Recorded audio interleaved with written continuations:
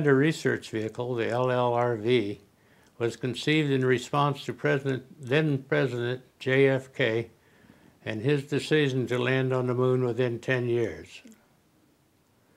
The landing portion of the mission was not available, so a simulator had to be found/built. As a result, 3 concepts evolved. 1, the electronic simulator, 2, a tethered device, and 3, a free flight simulator.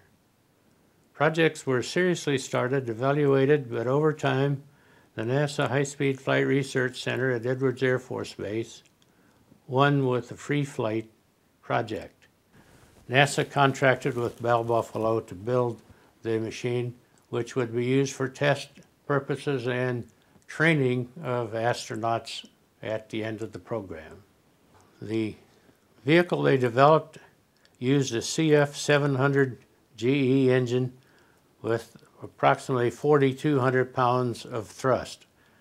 The engine was mounted vertically in a double set of gimbals so that the vehicle could pitch, roll, and yaw without disturbing local vertical of the engine thrust. The moon is also almost atmosphere-free. The mission of the Lunar Lander Research Vehicle landing is to study 1, the piloting and operating procedures for both lunar takeoff and landing on the moon. 2, look at control systems, pilot displays, pilot visibility requirements, system operation, and vehicle dynamics, and use the tested and modified to train the astronaut. Since the lunar gravitational field is only 1/6 that of our Earth, a computer would program the engine throttle to provide thrust equal to the 5/6 of the vehicle weight. Initially, a standard lift stick from a helicopter and a jet throttle, both being used to control thrust. The conventional center located stick for pitch and roll was provided in the cockpit.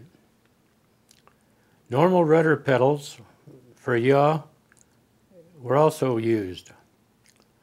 Normal aircraft instrumentation were installed, and cockpit was open with good visibility to start with, but were changed later to be like the astronauts going to the moon would see. The LLRV was fully electronic in that all signals generated by control positions were transmitted electrically on wire to the actuator to input the pilot's desires. Of the LLRV used rockets in 4 clusters of 4 each for a total of 16 to provide for complete control of pitch, roll, and yaw. Flight tests started on October 30th, 1964, with the first flight being flown by Joe Walker. The flights ended in December of 1967, and the vehicles were transferred to Houston. Before transfer, a 3-axis sidearm controller was installed. This 3-axis controller changed electronically with force without any direct movement of the sidearm controller. Operations were very similar to the farm I was raised on, in that we were up at 3 o'clock on site at 3:30, and the crew had already pre-flighted the aircraft and knew it was ready to go. If the weather continued to hold, we would also get more than 1 flight off and back each day. Our record was 4 flights in 1 day. Depending on the temperature, some takeoffs would be quite gentle as the climb thrust was slowly increasing as fuel was burned off. It was hard for a pilot to build flying time since a single flight was limited to 10 minutes because of fuel.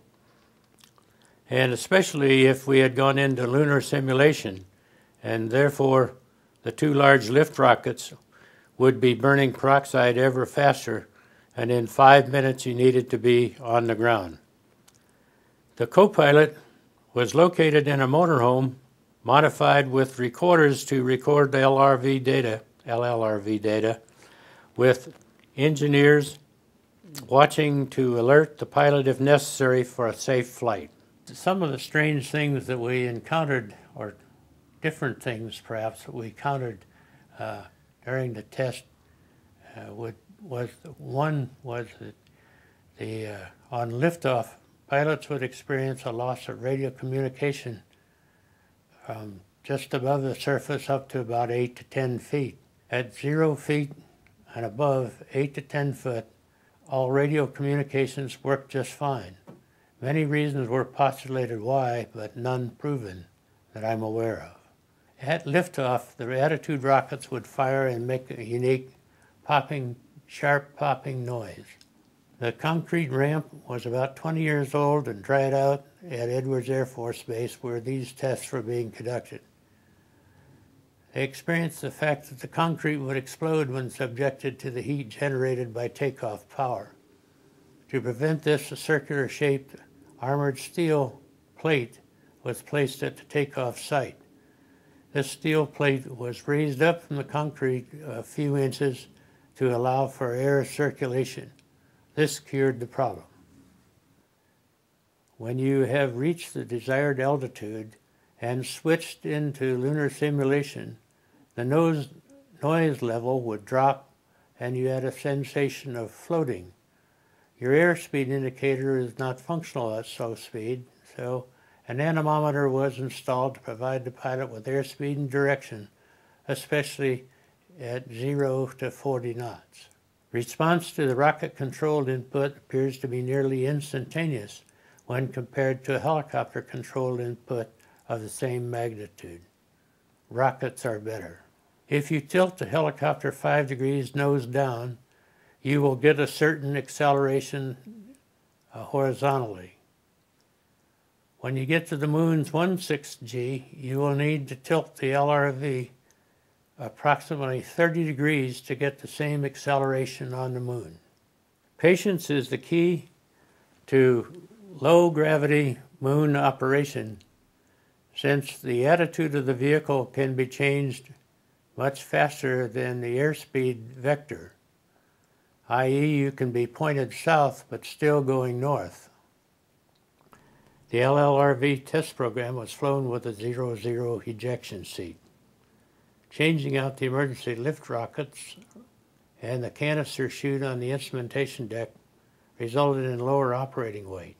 This weight savings permitted the seat to be upgraded to a 0-50 foot per second seat and shortened the eject seat checklist to just pull the handle.